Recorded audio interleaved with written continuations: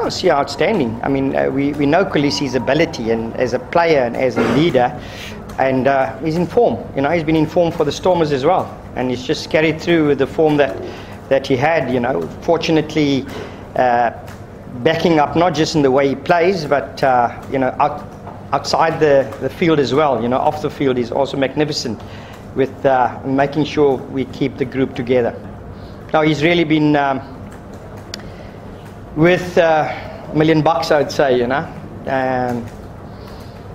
Go-to man, most experienced back out there, starting, and he's delivered.